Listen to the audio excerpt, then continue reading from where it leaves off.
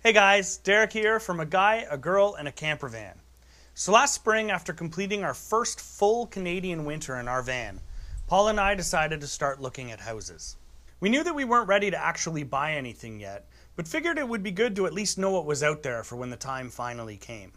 The earlier we started looking at eventual options, the more time we would have to do our research, figure out what we did and did not want in our future home, and make sure that we weren't going to rush into anything down the road.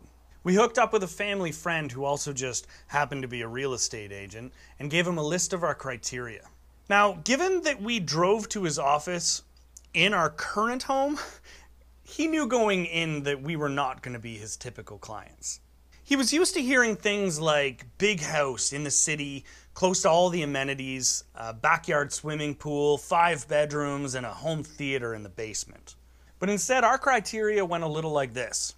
We wanted a small house, energy efficient, preferably off-grid, and lots of land with a mix of open space for gardens and a forest to get lost in. You see, Paula and I have always been lovers of the outdoors. Prior to moving into our camper van and traveling by road, we used to spend most of our free time in the wilderness, traveling by foot. We've hiked the 88-kilometer Western Uplands Trail in Algonquin Park, the 100-kilometer La Cloche Silhouette in Killarney. We've completed the Frontenac Provincial Park Challenge several years in a row by hiking their entire trail network of 160 kilometers in September and October. And even each set a record and earned that park's all-season camper badges for completing at least one backcountry camping trip per month for 26 consecutive months. So it should come as no surprise that we've always dreamed of being able to wilderness camp in our own backyard. Our real estate agent pointed out that this would be a fairly tall order and that we'd likely have to compromise on a few of the items on our list, especially considering that our meager budget left much to be desired. But luckily for us, time was on our side, and the longer it took, the more money we could save. We left his office and headed back to our little home on wheels, confident that our sacrifices would eventually pay off. Our agent began sending us properties that loosely fit our description, but none of them were exactly what we were looking for. Most of the houses were too big, without enough usable land, and price tags that were far beyond what we would ever want to spend. We quickly realized that we were looking for something pretty atypical from the norm, and if we were going to find it, we'd likely have to start doing the searching on our own. And so we did.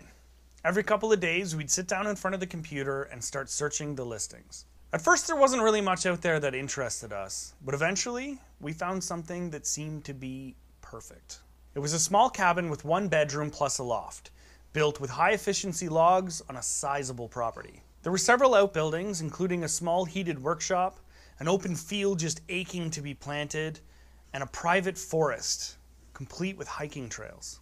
The house wasn't off the grid, but in many ways it had already been prepared for the future conversion to solar. It was a little bit more than we wanted to spend, but we decided to have a look anyway.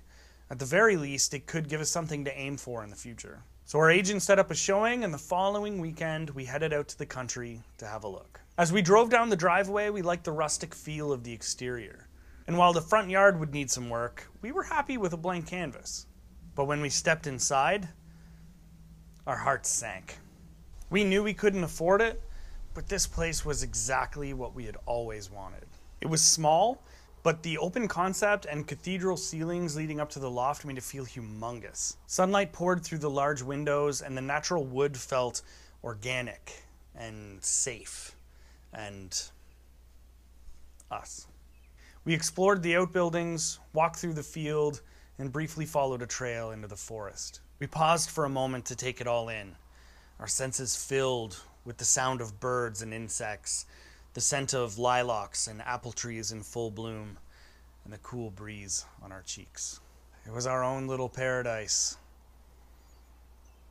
but it was also too much money, and so we left. Over the next couple of months, we continued our search. We visited several more homes, each with their pros and cons, but none of them felt quite as right as the first. We found another little cabin, but there was no space for a garden, and food self-sufficiency was one of our biggest goals. We found others that had loads of land, but were too far from our families and our jobs. Eventually, we decided to have our agent set up a second showing at what had become our dream home. with the intention of offering what we could afford and hoping that it would be enough. It was a long shot, but as Paula likes to say, if you don't ask, it's already a no. So we fired off a text message and anxiously awaited a reply with an appointment. But unfortunately, our appointment never came because the sellers had just received another offer and they'd accepted. It was off the market. For a moment, we were devastated, but we were also relieved. As much as we had really wanted that property, we knew that the timing wasn't yet right, and it was more than we were really comfortable spending. Now we could put that place behind us and start looking for more realistic options. We explored all kinds of different angles. We looked at vacant land that we could build on over time, only to discover that it's nearly impossible to buy property without a house unless you already have a house of your own as collateral. So next we found a perfect piece of land with a small and somewhat run-down cabin that we could fix up ourselves over the next couple of years. But we ran into similar difficulties with lenders. By the time our second full winter had come and gone, it was beginning to look like we were never going to find what we were looking for, and that our real estate agent's original assessment was correct. We were going to have to compromise on some of our most basic requirements. But we hadn't spent 2 years living the most incredible, life-changing adventure just to settle now. But what if our greatest desires were just too much? What if everything we had worked for was, in actuality, unachievable? What if it just wasn't in the cards? But then one Sunday morning while visiting her parents, Paula just happened to be flipping through the real estate section of the local newspaper. Discouraged by all of the cookie-cutter homes with $500,000 price tags, she almost missed the once familiar listing for a small cabin with acreage.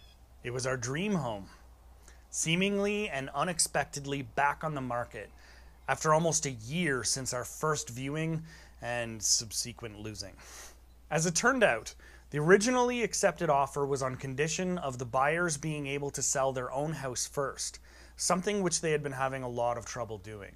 But the sellers were in no huge rush, and so they allowed for a number of extensions on the deal. But eventually, after months of waiting, they got fed up.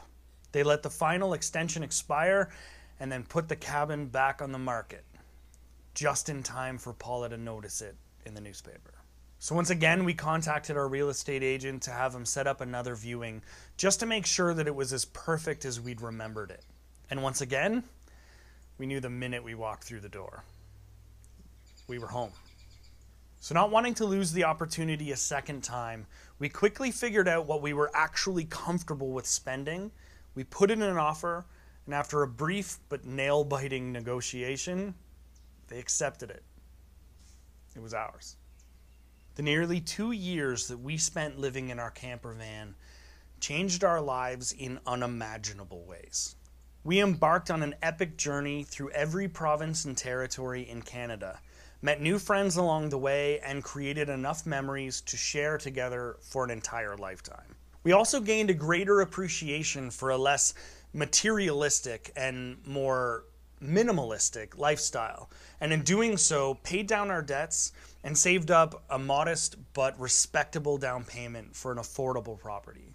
But most importantly, by spending the first 2 years of our marriage on the road, we learned that sometimes it pays to just take your time and enjoy the journey.